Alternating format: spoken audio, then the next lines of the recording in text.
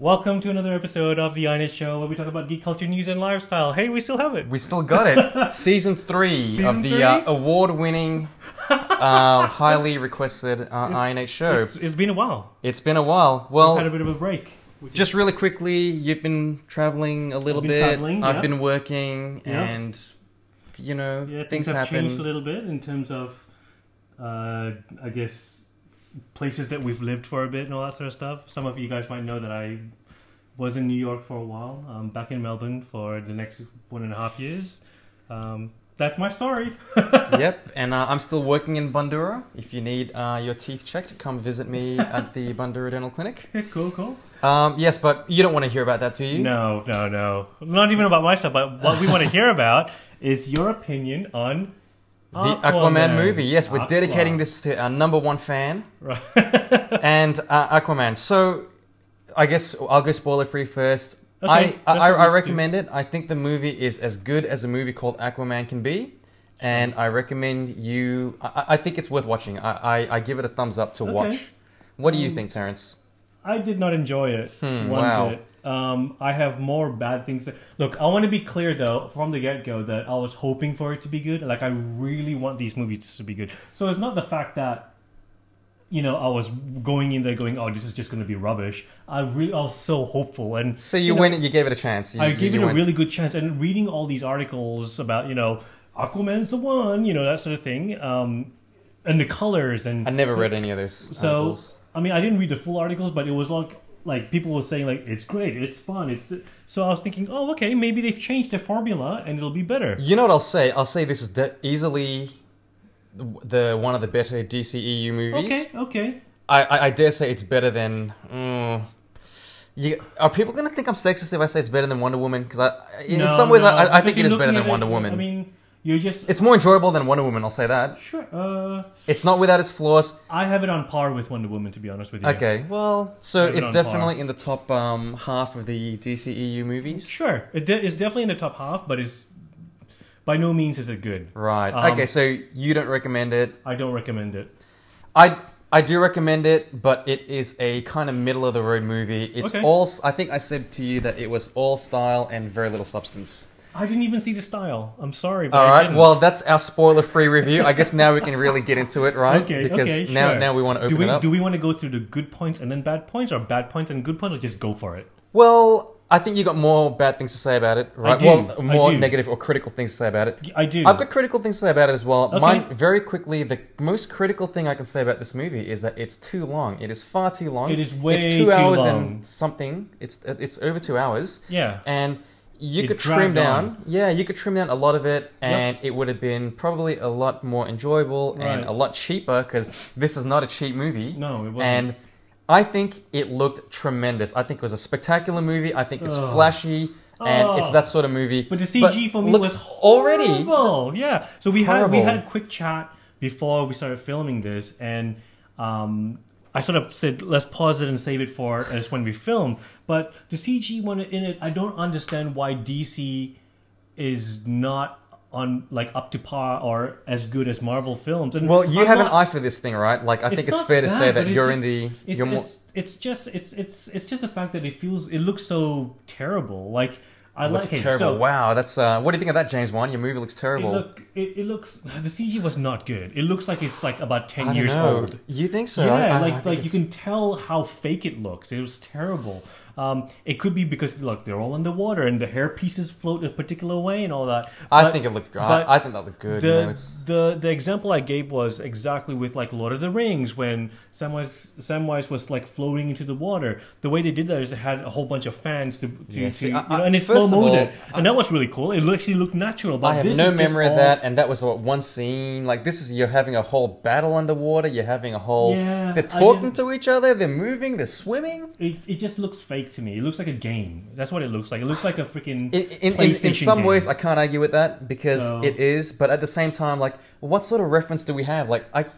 We've never seen people underwater talking and spending more than a few minutes underwater, right? But the thing is, when I watch a Marvel film, I don't know if it's because I'm just immersed in it or what. Or because you're biased, you're a Marvel shill, right? Because everything Marvel. I want both of. I know. I'm just poking But you know fun what I at mean? those. Like Marvel convinces me that Tony Stark is in armor and he's flying, or the Hulk is running around and smashing up buildings. It looks real to me. This does not look real to me. I think because we had this, Marvel is very clever in the way that the tonally, that they're very colorful, right? And you can accept that in broad daylight that these people are just running around doing whatever. Sure. Whereas DC has the stigma of being very dark. Yeah. Now this one is very bright. I think it's fair to say that it's very visually. It looks different to the other. Yes, and Man of Steel and I'm BVS. glad that they changed that. It's a step in the right direction. It's definitely a step in the right direction. The humor. Did you find the humor? It was so lame and cheesy. I thought the humor was not for me. Especially like you could have just peed on it.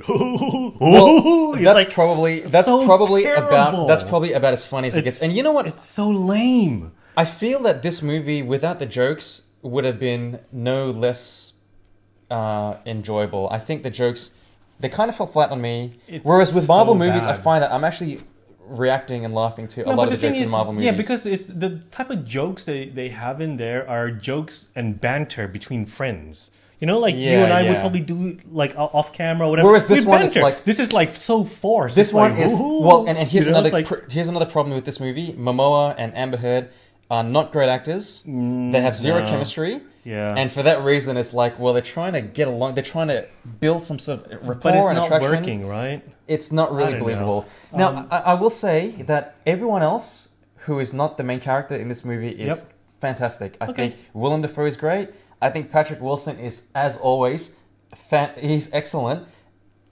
Did you agree, disagree? Ocean Master. I thought he's delivering these really corny lines, but I buy into it, Not many people can do that. Those are probably the more impressive characters than Momoa himself, to be honest with you. I mean, Momoa, I think Momoa looks the part. I think visually he looks the part. Yeah, but that's as far as it goes. Acting, I don't know, man. I just wasn't impressed with it. And I don't know if it's because throughout the whole movie...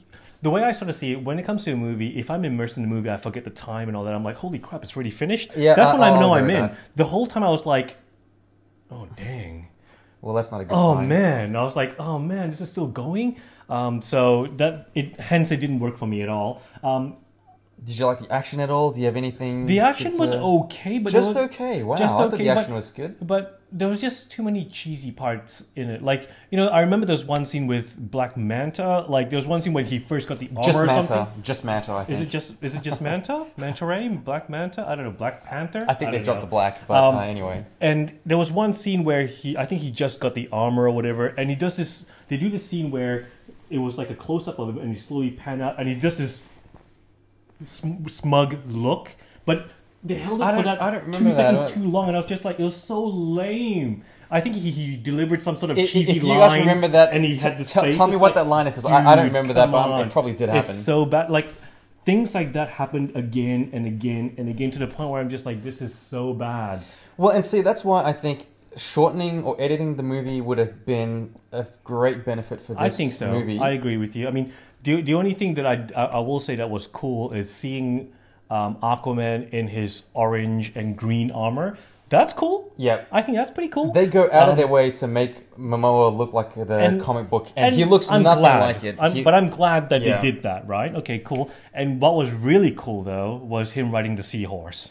Well, that was awesome. And see, this is the thing with this movie. I think that if you have no interest in seeing a special effects spectacle, if you have no interest in seeing him ride a seahorse and do this, he's talking to fish powers. That was cool. If that means, that's great. We watched it as a kid, right? Yeah. And to see it in live action, I think it's awesome. Yeah. But for me, the problem is as far as that goes. Those are the only 3 things that I would say that's cool. The rest of it is just like.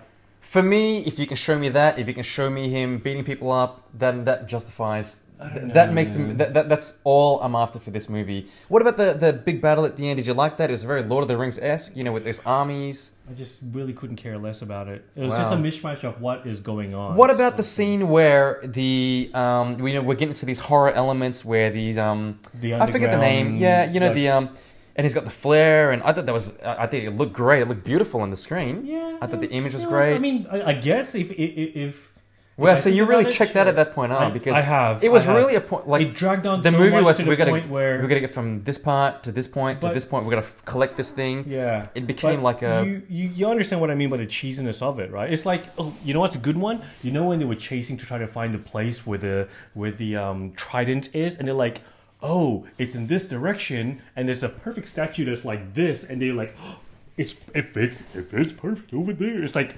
oh, you know, it's like, what is happening? Well, do you know what I'm sort of saying? It's so. I kind of know I understand what you're saying. Man. You know, Marvel. It works in Marvel movies. It does. They can get away with injecting this levity, and I mean, you don't necessarily want to put humor when it doesn't necessarily play. But it feels but like in this one, it felt like it just was out of place. place. It was so forced. I think that's why I have the problem. Well, with it. I it's just like they're trying to force it all Jason in. Momoa is not a wisecracking, or certainly what we are presented with. He's not a wisecracking, fun-loving sort of character, and that's why I think that this really wasn't an Aquaman movie in terms of the characterization. This wasn't any sort of Aquaman that I'm familiar with. Now, granted, I'm not the biggest, the most well-versed Aquaman fan there is.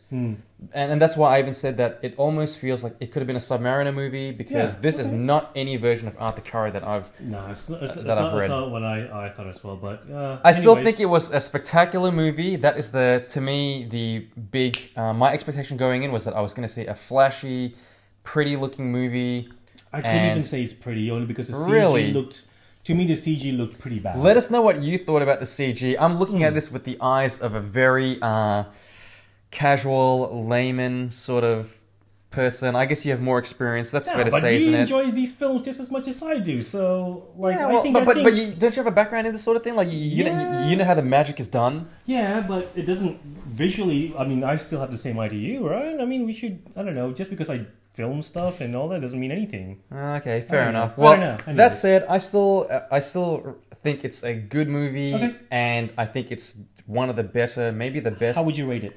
I would rate it. Were you used to rate out of 5 or out of 10? Let's go out of 10. Let's give ourselves a little bit more of a bit more wiggle room. Variables, okay. I'm gonna say I give this a high 7. Whoa! What? Oh my god! What are you gonna give it? Am I out of my mind? What would you give it? I give it like a 4. A 4. Wow. All right. I was gonna say 3, but I was like, you know what? 3. I was gonna say that's harsh. But the seahorse was really cool, and seeing that that was cool as well. Sure. And that's exactly like, if you show me those, then already. But that can't be the whole film. You know what I mean? Like, I get it. Like 30 seconds cannot be the whole what you judge the whole film on. You know what I mean? Like visual effects was terrible. It's like I've waited my whole life to see. But yeah, visual effects was terrible. Action was I disagree with the visual effects being. You know, script was terrible. Acting was terrible. Dialogue was terrible. Character development was terrible. There was nothing good that I can. You don't think the character development was good? I thought that was. You know, he wants nothing to do with Atlantis, and then he has to be the reluctant king at the end. You didn't like this character development. Wow. Let us know what you thought about the character development. I thought his arc was great. You could argue that his portrayal, and he didn't really sell it. Maybe that's why I don't like it. At the end, he has to give this like a monologue about how he's now the king of Atlantis, or whatever it was. And that's like a very... I'm sorry, Jason Momoa. Hey, if I've met Jason Momoa two occasions at conventions, and I think that we'd be really good friends because we got on just like that. Look, he's a cool guy. I think Jason Momoa is awesome, but Aquaman in this film is as this regal king, as this guy who's meant to be the leader of Atlantis. I think it's a little bit not so much. And when you get a guy who looks exactly like Lobo, and you cast him as this supposed to be why don't they cast him as Lobo? That's such a great that would be so good. I didn't come up with that fantasy casting. I mean, so I got. But it would be cool. Yeah, but he's the perfect character for Lobo. Anyways, we'll give it a wrap. 4 and 7. This is crazy. 4 out of 10. Wow, you're a hard man to please. I am. But apparently not, because we both love this that. Let's talk about this next. Yeah. Do quickly one more. All right. Should we cut this or keep rolling? No, I think we'll cut it. Let's cut it, and we'll do another episode. Stay tuned. And I guess we'll see you guys next time. We're back. The INH show is back. I can feel it. I'm so energized. All right. I see you guys. Cut.